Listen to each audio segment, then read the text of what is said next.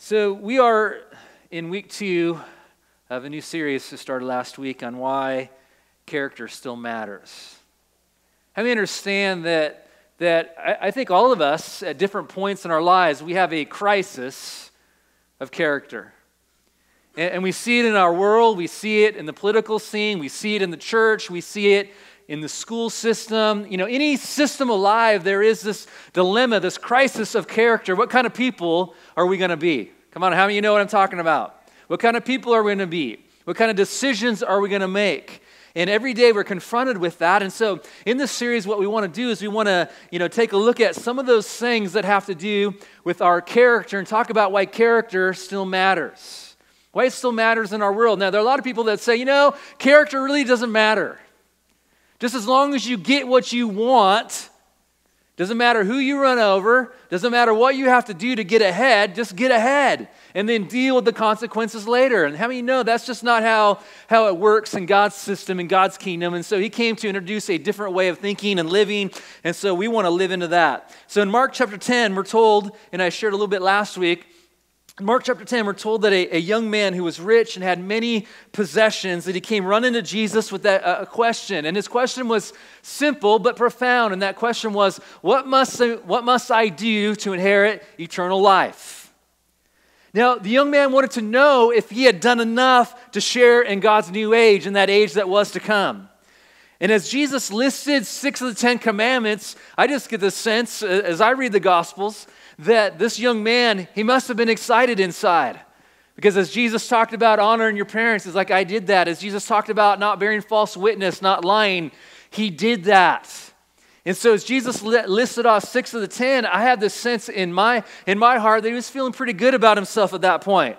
Maybe you've been there and you've looked at the 10 commandments and you thought, you know what, I've done pretty good in probably just about all of those. And maybe you walk away and you feel pretty good about yourself, like I'm doing pretty good. So I think something was alive in him up until that moment, up until that threshold when Jesus said, but wait. In verse 21 of chapter 10, he says, but wait, there's one thing that you lack. I don't think he was expecting to hear that. I thought I think he was thinking, you know what, I've done pretty good, I'm doing pretty good. And then Jesus dropped the bomb on him and Jesus said, but there's one thing you lack. Go sell your possessions and give everything you have to the poor. Come and follow me. So it was in that place that Jesus surprised that young man with those words. Cryptically speaking, Jesus was trying to get through a very profound, important thing to that young man who grew up in Jewish tradition and Jewish culture. He knew the 10 commandments, right? He knew how to live according to them. But Jesus was trying to get through to him and for him to know and to understand that there was something more interesting, something much more profound and deeper than just keeping the rules. And Jesus then went off to say, hey, are you willing to put God first? And that's the same thing that continually that you and I are confronted with. Are we willing to put God first? See, Jesus said, go sell what you have, sell your possessions, give them to the poor, and then come follow me. What are those things that we're willing to put before God? See, that's what Jesus was confronting. Jesus was confronting him with the reality that character matters, that character is really important, that what we do with the decisions we make and how we handle life, that all those things add up, and character is very important because character is a reflection of what's going on in the heart. What's going on in the heart? So generally speaking, there were 2 things at work here. The first thing was this. Generally speaking, you think about humanity, we have generally 2 choices, right? Either you follow the rules, that's path 1, or outside of that, you just chase after what's in your heart. Often that's what we hear in our world today. In the religious world, you could grow up thinking, you know what, if I only obey the rules, try to live by the 10 commandments, try to do things right in my life, then I'm okay. God will accept me because I'm willing to live by the rules. Path A, or one path. And then on the other side of that, you hear all the time, no, just follow your heart. Who cares about the rules that you break as long as you follow what's in your heart? Be true to what's in you. So generally speaking, there are those two options presented in the world. And we see those two options presented with this rich young man. He had been following the rules, and yet Jesus said that wasn't good enough. And then at the end of the day, he wasn't willing to follow Jesus. So in that sense, he wanted to go after what was in his heart, because what did he want in his heart? He wanted his possessions. He didn't want to let go of his things. He didn't want to put God first in that area. So we have those two clearly presented here in this story. So Mark chapter 10 is a powerful visual of these two thoughts. He had lived by the rules, at least 6 of them, and when Jesus responded to his question with an answer that he did not like, it says that he put his head down and he walked away sad. Why? Because he wasn't willing to do hard things. He wasn't willing to do the hard things. He wasn't willing to put God first. So with the words, "Come and follow me," Jesus showed us a different way. He showed us that there's another way. And that way consists of following God, which is much harder than just obeying rules and much harder than just following your heart, because it includes putting God first. It's much harder in life to put him first, and so that's why character matters, because it's this process, this place of you and I being reminded that we're to put him first. First before our money, first before our decisions, first before anything that life has to offer. And we're confronted continually with that reality: who's going to be first in our lives? So we're going to put God first, or we're going to put someone else first? We're going to put money first, my job first, my pleasure first. All of those things. So on this path we learn, and it's a process. It's a lifetime process. And that's the process that God invites us into, this process of the shaping of our character, the transformation of our hearts. And it happens throughout the course of our lives. You don't just wake up one day and say, okay, I'm going to follow Jesus, and then you put him first, and then everything is good from that point on. No, it's this process of becoming like Jesus more and more every day, every moment, with every decisions throughout the course of our lifetime, whatever that dash of your life consists of. Within that dash, you and I are learning, we're growing, we're being presented with this opportunity to put him first. It's a lifetime process. So on this path, we learn to put God first. Following Jesus, that's what we're confronted with. Will we put God first? So here's the thing, and I shared that last Sunday, but our character is transformed as we do. And then as a result of that, what happens? We do the right things. And we follow God's heart because his laws are written on our heart. And then in the process of that, what do we discover? A life of fulfillment, a life of happiness. Why? Because we're putting God first. That's where true happiness and contentment and fulfillment is found, in putting God first. But that's the reality, though. It's not easy. If it was easy, anybody could do it. And many people aren't willing to do it, and that's where they walk away, because they're not willing to put God first. It's easier to follow some rules, or it's easier just to merely follow what's in your heart. But as we follow him and we put him first, we find this reality that God transforms our heart. So it's not this outside-in thing where we're forced to live a certain way because of these outside forces, these outside rules. No, it's this inside-out. Inside-out. Peace, contentment, fulfillment, inside out, inside out. I'm loving God. I'm following his commands. Why? Because it's in my heart too. Because he's changing and transforming my heart. Okay, let's pick up in Mark chapter 1. And we're just going to read a couple of verses here as we continue along this thought of following Jesus, and the implications of that, and the implications on our character as we do. Mark chapter 1, starting in verse 16. It's on the screen there. If you need a Bible, feel free to pull one out. Starting there in verse 16, Mark wrote, and he said this, and it's very familiar for some of us maybe, but let's read it. And as he walked by the Sea of Galilee, speaking of Jesus saw Simon and Andrew, his brother, casting a net in the sea, for they were fishermen. Then Jesus said to them, "Follow me, and I will make you become fishers of men." They immediately left their nets and followed him. And when he had gone a little farther from there, he saw James, the son of Zebedee, and John, his brother, who were in the boat mending their nets. And immediately he called them as well. And they left their father Zebedee in the boat with the hired servants, and they went after him.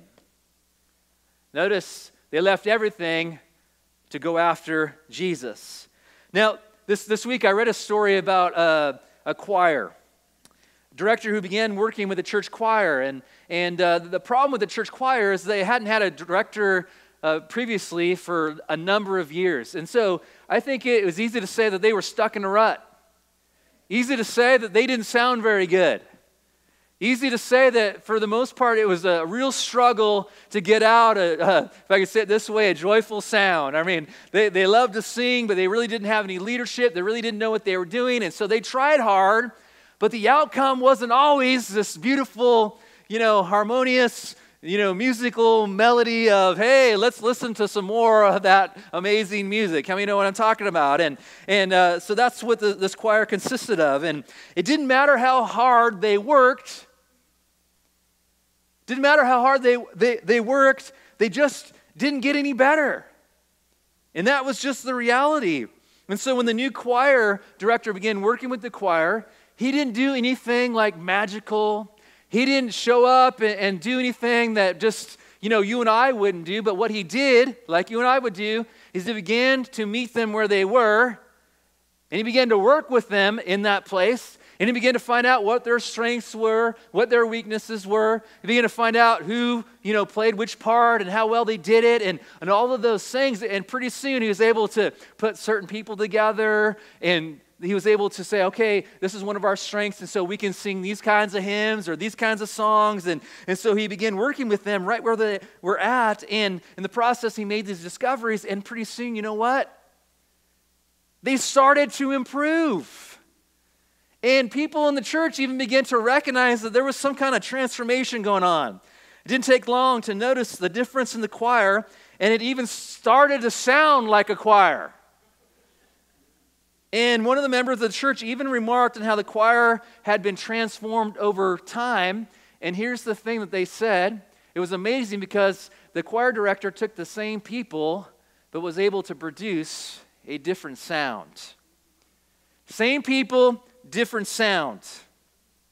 So on that particular day in Galilee, God's strategy for changing the world, it started with ordinary men.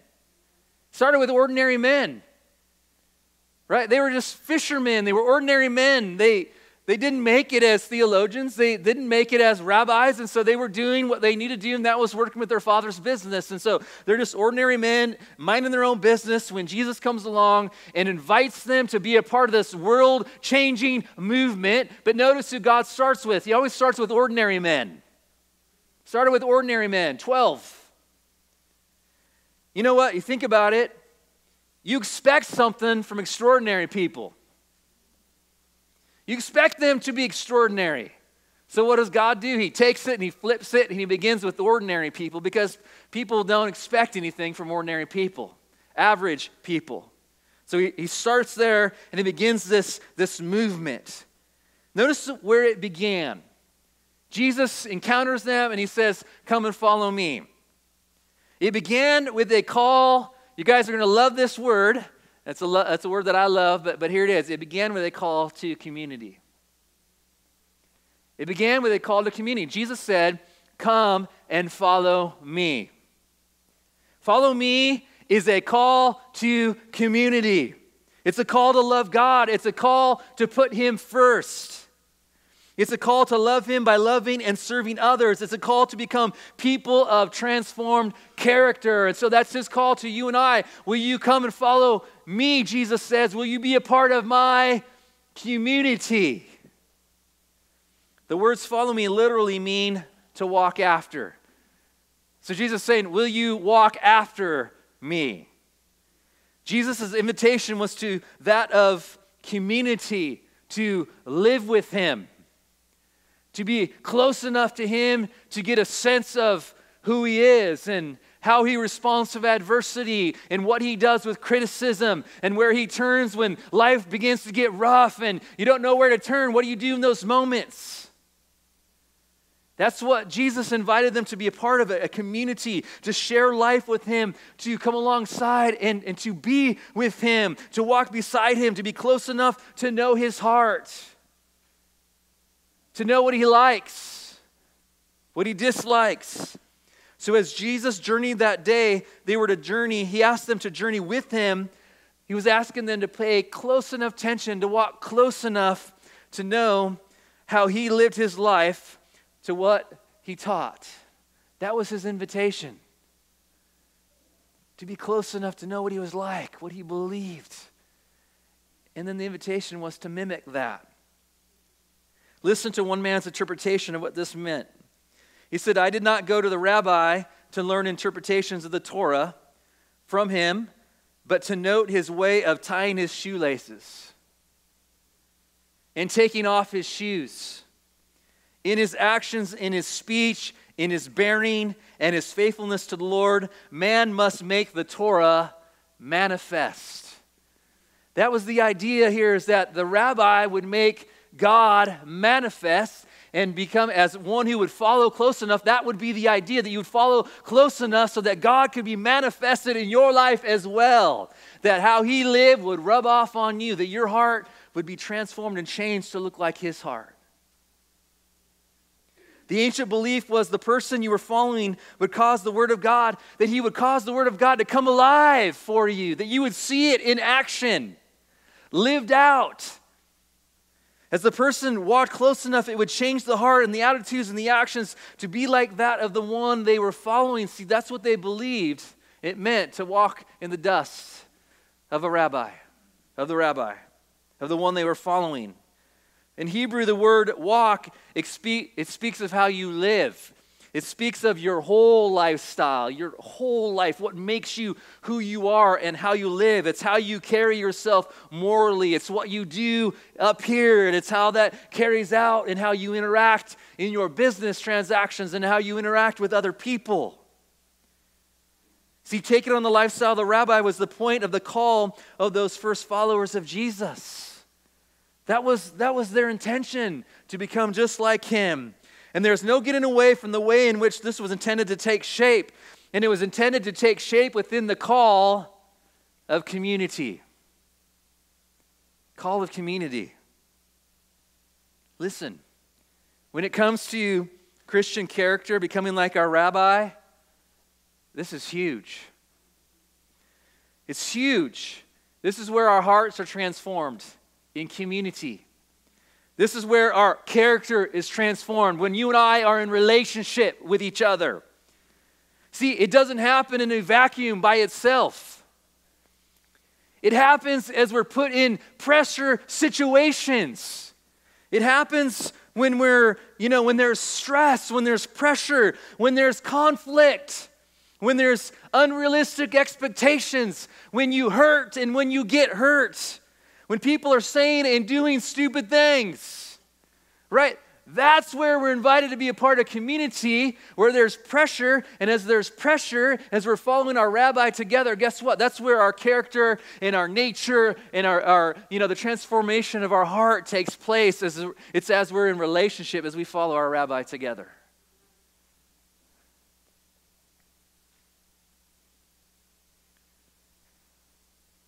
See, all of this, hurt feelings, bad theology, saying dumb things, right? Not allowing people to see our true selves, to see in, keeping it all superficial because we have insecurities, because we have flaws. See, all of those things can get in the way of true community. But all of these things are exposed if you want to have your character transformed. And we all come with a tag, and that tag says, as is. Keith, as is. Andrew, as is. Billy, as is. Debbie, as is. Tyson, as is. You and I, we all have a tag, and it says, as is. And the whole point of community is learning that each of us have those tags and learning to love even though we have those tags. Think about it. Mark chapter 10, it begins with they're arguing over divorce and remarriage. right? We love to argue theology today. We love to argue matters of doctrine and who's right and who's wrong and who's closer to the truth and who's only got the truth and everybody else is wrong. And that's just a reality of that. But that's a part of the work. We have James and John positioning themselves to be on the left and the right of Jesus. Right? That's their whole, you have the disciples whispering about who's the greatest. Right? They're vying for position, jockeying for position so they can be recognized as somebody closer to Jesus, as somebody who has more authority, more power. Right? Even in Jesus' closest 12, this is going on. We have Peter, who is rash and quick to make wrong judgments and come to wrong conclusions. He cut off the ear of Malchus, right? When they came for Jesus, Peter drew his sword, and before he had an opportunity to respond, to think, he cut his ear off, and Jesus said, that's not really the way we want to do it. And Jesus picks up his ear and puts it back on. Showed him a different way. In Mark chapter 8, it was Peter who began to rebuke Jesus. Remember, Jesus began to share with his disciples what was to come and shared about his life and suffering and death. And Peter's like, hey, wait a minute, you're Messiah. You're not going to die that way, not on my watch. And it's there that Jesus rebuked him and said, get behind me, Satan. Talk about dysfunction. You rebuked him for not having the purposes of God in mind. How often is that the case in the church where it's about what we want and what we have a right to and who's going to pay because somebody hurt us? And so it's easy for those things. We don't have the purposes of God in mind. It's easy for those things to creep in. We want what we want because it's what we want. Right? Just like Peter. And then we have Judas. Judas, the big betrayer, right? He was crazy about money. Greed had corrupted his heart. Sin has a way of corrupting our hearts. And it says that greed, that sin, that it cost him to ultimately deny and reject Christ. By the way, one of the 12.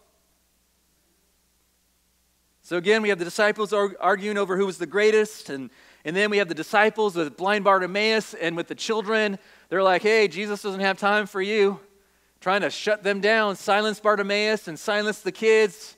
Jesus has more important things, and Jesus said, no, this is important. Let me bless the kids, bring the kids. And then he goes on to say, unless you become like a child, you can't enter the kingdom. See, all of this was going on in the midst of community. And again, think about it. Wherever 2 or 3 are people together, are gathered together, you have potential for dysfunction. But you also have the other side. You have this opportunity for something beautiful and amazing to come forth. Church, following Jesus isn't easy. Hurting people hurt people. I don't care if it's in the church, outside the church. You're 80 years old. You're 15 years old. Hurting people hurt people. Even good intended people. People with good intentions still can hurt other people. You can have an amazing relationship with your wife or your spouse and still hurt your spouse. And you can have the best intentions and still find that you hurt your spouse or somebody close to you. See, it doesn't matter about your intentions. Those things just happen.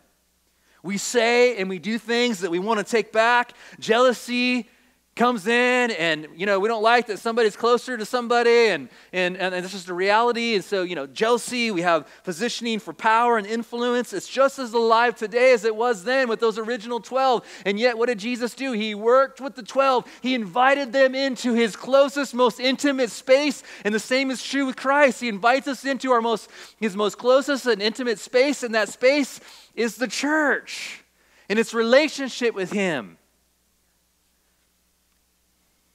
What about unmet expectations?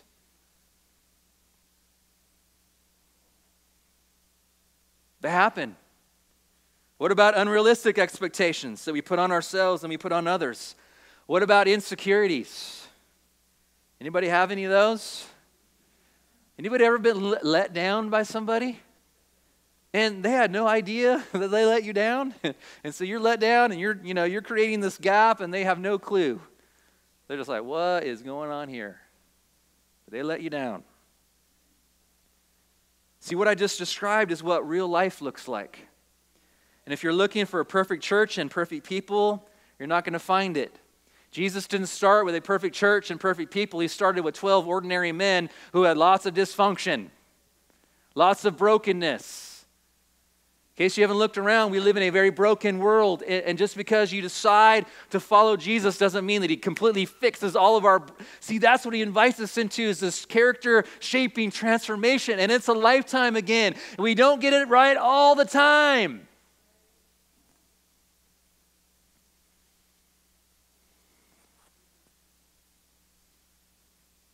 So it's within this picture of imperfection that we're invited to follow Christ. That we're called to community because character isn't formed in a vacuum. It's formed in real life when we're surrounded by real people with real needs and real wants and real expectations and real disappointments and real brokenness. We're shaped through real life experiences, both the good and the bad. I'm probably going to say something at some point, if I haven't already, that you don't like. You have to figure out what you're going to do with that. How are you going to respond to that? And if I say multiple times things you don't like, you got to figure out what to do with that. But that's part of living in community. So when you're in community, you learn to work through differences, you learn to talk through things, and you learn to do hard things. You learn to do hard things. That means when you're let down or you're disappointed or somebody says something you don't like, either you let it go or you learn to talk about it.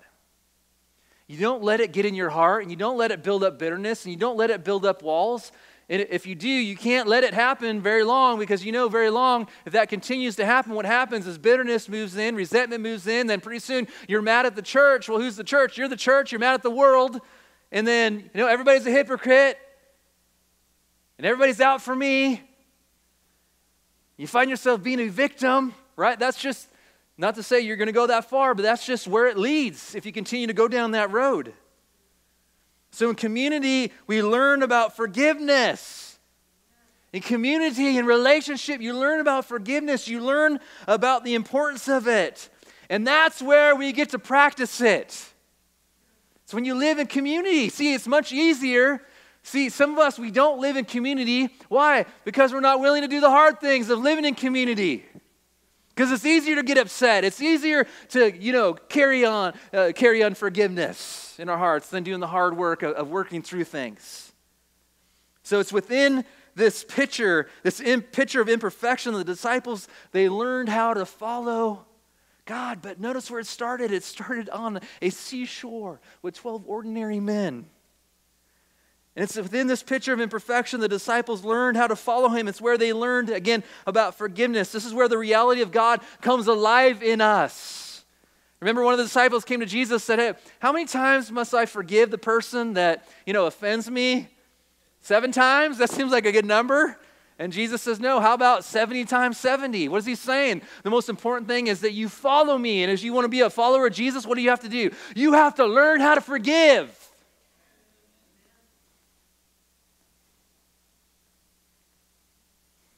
Living in community with others is one of the tools that God gives. Listen, it's a tool and it's a blessing if we'll see it that way. It's one of the tools that God gives us to shape our character and the nature of who we are, to transform our hearts. And so I want to ask here today, how are you doing at living in community with others? How are you doing? Right, we live in this age of media and Facebook and Snapchat, and we live in this age now where we don't have to see people face to face, and so it just creates this isolationist perspective where we can isolate ourselves even further from people and relationships. If we don't like somebody, if somebody says something we don't agree with, it's easier just to separate, and it's easier to hide behind a screen and behind a tag name. Jesus calls us in community. And if everybody could do it, everybody would. But again, what I just painted was one side of it. But listen, there's another side. There's another side. There's also the side of Peter walking on water. You imagine being in the boat that day and watching Peter walk on water. See, imagine the faith that it just stirred in those other disciples as they walked. Peter, do something they weren't willing to do. And when when you're living in a community with somebody and you see somebody step out and do something you would never do, what does that do? It stirs faith. And you look at it and you say, they can do it. You know what? I can do it. There's that side. What about Peter in Acts? When he stands up and, remember the guy that ran from any kind of responsibility, any kind of association with Christ, denying him, and now on the day of Pentecost, he stands up and he says, this is that, and he points to and said, this is God, this is how he's at work. This is how you've missed the Messiah. The courage to do that. What about Peter growing to a point of willingly embracing the reality that God had accepted Gentiles? And you find that in Acts as well, with Cornelius and that whole vision and everything that happened there. Or what about the disciples coming back after an awesome ministry trip where people were healed and where demons were cast out? And it says they were excited, they were rejoicing over the reality that God had met them. There was demonstration of the kingdom. Must have been an exciting day. Do you live for that day? Do you dream of that day? Are you being used and believing God for God to use you at your workplace where you go to be used in the same way? Or what about Peter and John at the gate beautiful that day when they said, silver and gold I do not have, but what I do have I give to you in the name of Jesus. Get up and walk. Amazing. What about John writing the gospel? What about James being a leader in the early church? What about Philip going and being an evangelist, and his daughters, he had 2 daughters that were prophets, and they were prophesying, and a whole family going out and being used by God. Listen, there will always be threats to community life. There's no getting around it. There's no perfect church. There's no perfect people. The good news of this text is found in what happened in the midst of imperfection as we follow Jesus. See, we have the awesome perspective of knowing what happened in the end. Yes, Judas denied Christ, but 11 of them followed Jesus and their hearts were transformed and they became part of the greatest movement. And one day, you know what? One day we'll see them. And everything that we've been able to read about, they'll be there. And they'll be able to share their stories and their experiences. And what an amazing day that will be. But listen, they did the hard work. 11 of them did the hard work.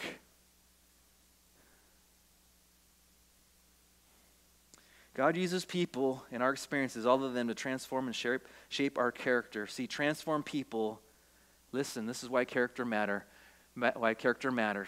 Transform people manifest God to the world. Transformed people manifest God's presence, His power, His reality to the world.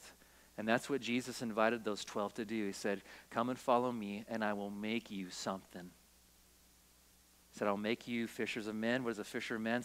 It speaks of manifesting God's glory, His presence to the world. God, that same invitation is issued to you and I to transform people who manifest God to the world. That's why character still matters. So if I can have the worship team come up and join me. I want to ask here in closing, if you want to pull out your communication card, there are a couple next steps there if you take time to look at those and invite you to take those with you, to think about this. And if there's something that's been on your heart in particular, please pay attention to that. But I want to ask, the question I want to ask you here today is, what is keeping you from following closer? What is keeping you from following closer? Is it sin? Is it hurt? Come on. You and I, we've been around long enough to know what happens when you get hurt is you begin to distance yourself from that person. And so if you get hurt by somebody in the church, if you get hurt by another person, that has a way of affecting this vertical relationship. And what does that do? It creates this distance. It creates this space. And it takes somebody like me or somebody like a spouse or somebody that knows you well enough to be able to confront you and say, you know what, I notice that you're not walking as close as you used to Christ. You're no longer allowing his dust to cover you. What's going on? Oh, I think I know what it is. I think it's something that somebody said. I think it's an experience that you had. I think it's something that happened and you're holding on to that thing and you're carrying that thing and it's you're no longer being covered by the dust of the rabbi. You're not close, you're not in that place anymore. So maybe for you it's to let go of that hurt. Maybe you're here today and you have a critical spirit. You're critical of everything and everybody. And sometimes you forget that you have your own tag. I like to come back to that reality and ask myself that. I mean, if I'm critical of others, do I want others being critical of me? Can't have it both ways. Right? If you're going to be critical of others, you better be ready to have people be critical of you. What about you created your own mess? Is this war within you? Is there this war within you to do what you want to do? See, you want to follow what's in your heart. And Jesus comes and he says, no, I want you to do the hard thing. You say, no, I want to follow what's in my heart. I want to do it my way. I don't want to follow you. I want to hold on to what I have. Lord, I just ask in this moment here this morning, God, that you would open our minds and open our hearts. Lord, that you would speak to us. Father, I thank you, Lord, that people are important. Lord, it's what you use, God, to further the kingdom. And so we thank you, Father, that you chose 12 ordinary men. You choose us. Lord, and the call to follow you is a call to be a part of the church. It's a call to be a part of community. So, Lord, help us to see it that way and to look for the good and the beauty and the majesty of learning to work together to be a part of something amazing.